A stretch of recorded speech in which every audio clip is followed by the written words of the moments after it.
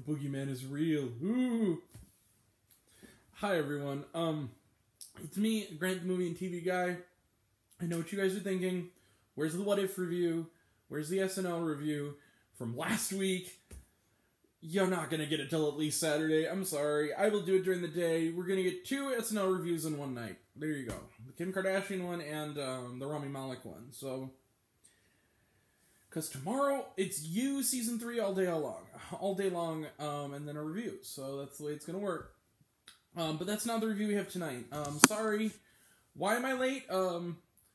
Because insomnia is tough and it can kick your ass, and it sure has this week. So, bear with me. I promise you I will get it out to you guys soon. But in the meantime, what's the review then tonight? Well, a movie.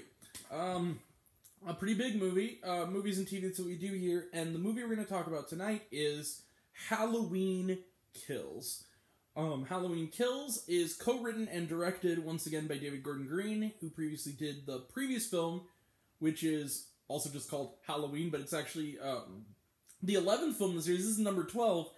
It was it did the Candyman thing of it's a sequel that's also a reboot. The last film, so it's just called Halloween, but it came out in 2018. And if you remember that film, it basically wiped the slate clean of all but the first Halloween film, and maybe elements of Halloween 2, but not really. It wasn't fully canonized anymore. But Jamie Lee Curtis came back as Laurie Strode, the biggest badass in all of horror films, heroine rise. Sorry, I'm a little tired.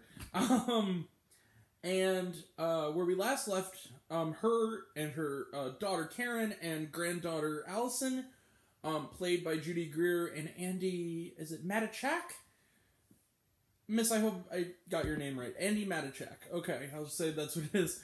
Who are both quite good in the film, where we last left them in Halloween 2018. Spoilers for the last movie, in case you want to know. They trapped Michael in the basement, lit the basement on fire. After Laurie got stabbed in the stomach by Michael, they were taken away to safety, and the house was on fire, but you could hear the faint hint of that Michael was still alive. Heavy breathing. We pick up pretty much immediately afterwards, after a prologue in 1978 that shows the events of the earlier film from a new angle, involving Officer Hawkins, played in flashback in the earlier part of the film by Thomas Mann from Project X. That was kind of cool. We pick up with shortly thereafter with after actually a good like 10 minutes. It takes a while to get to her, but we pick up in the car that's driving her to safety to fix her stomach wound.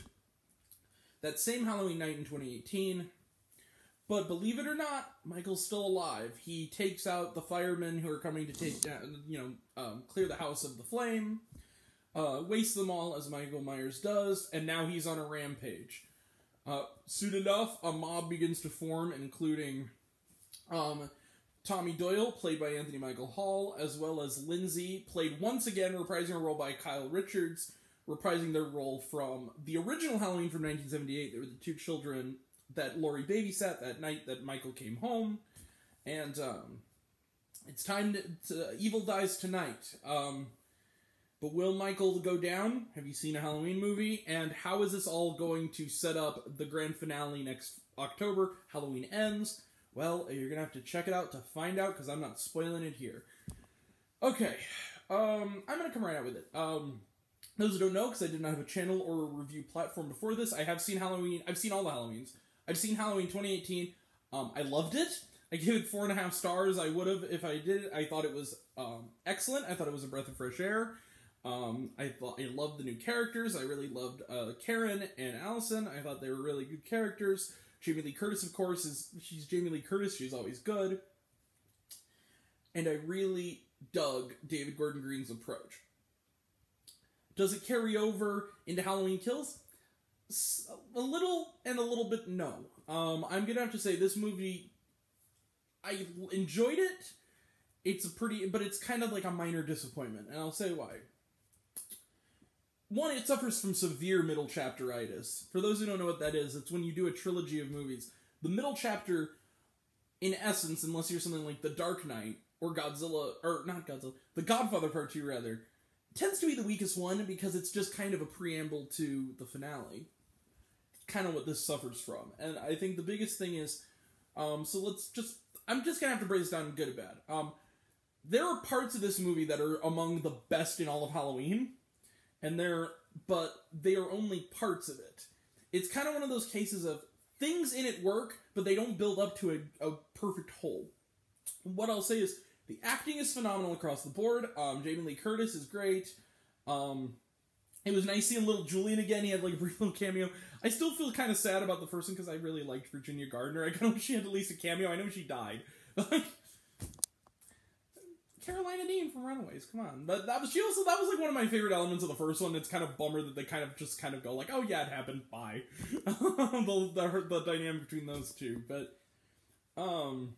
Michael Myers is still an intimidating figure. I think once again it's the same actor who played him in 78, which is insane. Judy Greer's always good. Andy Matichek, who's also quite good in the underrated film Son, is really, really good in this as Allison. Jamie Lee Curtis is good. And there are some scenes that are not only funny, but also kind of touching. There's a scene, a particular scene, I'm not going to say what it is, but you'll know when you see it, between Tommy Doyle and Laurie Strode in the hospital. There's something he tells her.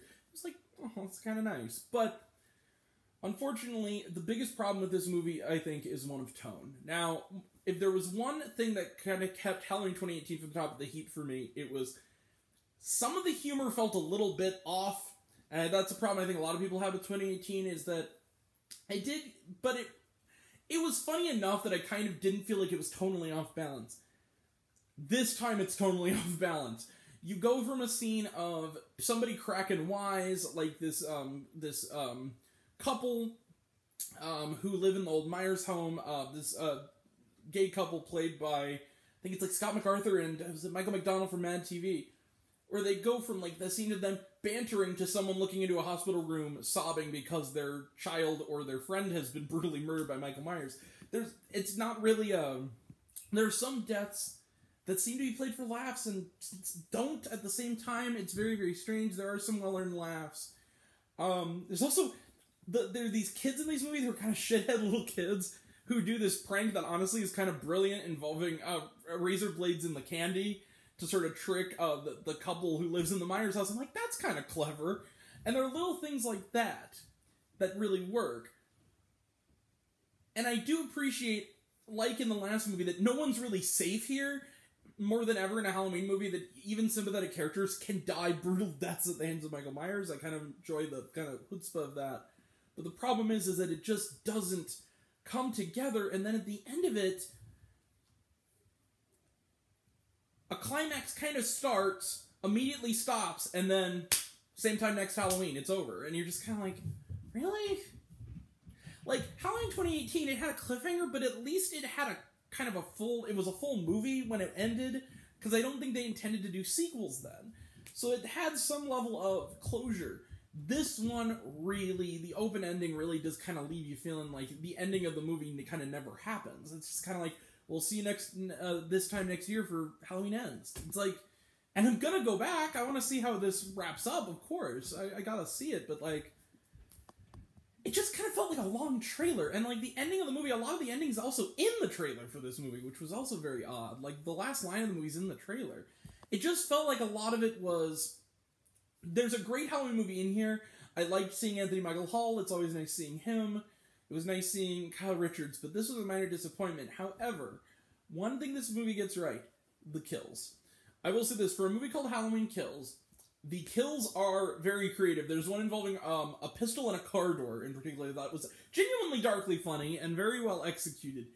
But the problem is, it's just after kind of the high that Halloween 2018 had, this was a little bit of a sloping down, unfortunately. But I saw it with a nice audience. It was kind of fun hanging out in a packed theater with people on a Thursday night, a rainy Thursday night here in Edwardsville, and watching a Halloween movie. It was fun, but I almost feel like I shouldn't score this until Halloween Ends come out. So what I'll say is, I know I sound down on it. I'll give it 3.5 stars. This is a matinee. Man, this was a disappointment. I mean, this was a step down.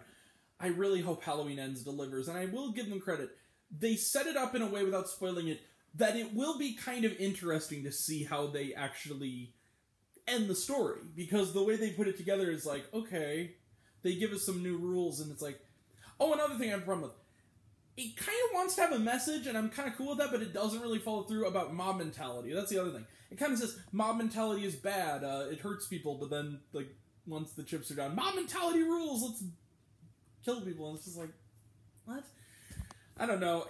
It's kind of at a crossroads, because I love David Gordon Green, but it seems like, do you want it to be George Washington with gore, or do you want it to be Pineapple Express with more gore? Like, what type of David Gordon Green movie are we getting out of Halloween Kills? And it doesn't really ever decide. It's kind of, yeah, this was a disappointment. But I'll give it 3.5 stars. Trailer trash? None, weirdly enough. The projector didn't work. So we didn't get trailers, which is a bummer, because I thought we were going to get that Scream 5 trailer, and I was going to see with an audience. I guess we'll have to wait. But I have seen it. Of course I've seen it. I'm excited for it. I'm Sidney Prescott. Of course I haven't gotten. But, yeah, we didn't get trailers. Was there shawarma? Nah, there wasn't. Although they do, what I really love, though, is about these movies, they do the old-fashioned John Carpenter font. I thought that was kind of cool. And opening credits with, like, the pumpkin. I like that. But, yeah, this is a bit of a disappointment. But 3.5 stars. Alright, we'll be back tomorrow night for You Season 3. I will definitely be doing a video on that. I am pumped. I have been looking forward to this for literally almost 2 years. The last season aired in December, I think, of 2019. So it was, yeah, I'm excited. And then we're going to talk that. We're going to talk SNL, last week's and this week's. We're going to talk What If.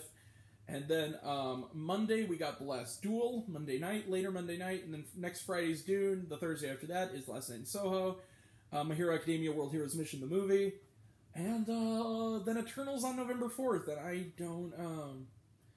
Oh, and we're definitely... It's far off. The Beatles Get Back, yes, we are reviewing that, but I'm going to wait till it actually is over. After the part 3 airs. But yes, I'm so pumped for that movie. Miniseries, whatever you want to call it. Alright, but that will all be next time, and until next time, I'm Grant, the movie and TV guy. I see it all, and I'm happy to share it with you. I love you all. I appreciate you all. I really do. I'm glad you guys have been bearing with me. It's just been a rough week. But I want to get this review out to you, so, I love you all truly. I appreciate you all truly. I love you all, class dismissed. I live 3,000. Be kind to one another. And if you like this video, give it a like if you want to. Give it a subscribe if you want to. Get a bell if you want to. I don't know what it does, but that's just what to do. If you want to find me elsewhere, reviews, lists, and other fun stuff, including my ongoing 31 movies of Halloween, you can check me out on Letterboxd.com at Grant the Movie TV Guy. And if you want to go into the comments and go like, hey, Grant, what's up? On the boards, I'm there, and I'll say what's up. So, yeah, hit me up. All right. And go check out Halloween Kills. I think it is worth seeing. It's on Peacock, too. Maybe it's better to watch at home, although if you can get an audience like mine, maybe go with friends. This is a little bit of a disappointment, but yeah, thank you all. Have a good night. See you soon. Bye.